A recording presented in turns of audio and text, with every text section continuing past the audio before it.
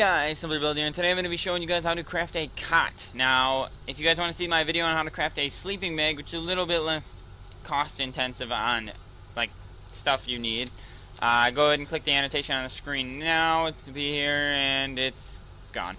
Alright, so back to the cot. Now what you're going to need is 5 scrap metal and 8 cloth. Go into the crafting. Right there, you have your cot. Now, what a bed is actually, or what a cot looks like, it actually looks like this. And you can claim it. If somebody else has theirs claimed, it's red for you and you can't claim theirs.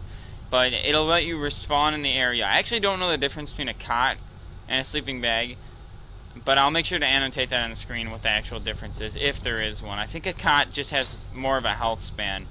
People have asked. I'm on PvE mode, guys, so I can just walk through these things. But basically, yeah, you guys can use these just to spawn back at your house instead of having to respawn in random places. So they're pretty... Beds are really useful in this game. It's basically the same thing as Minecraft. So, thanks guys for watching, and have a good one.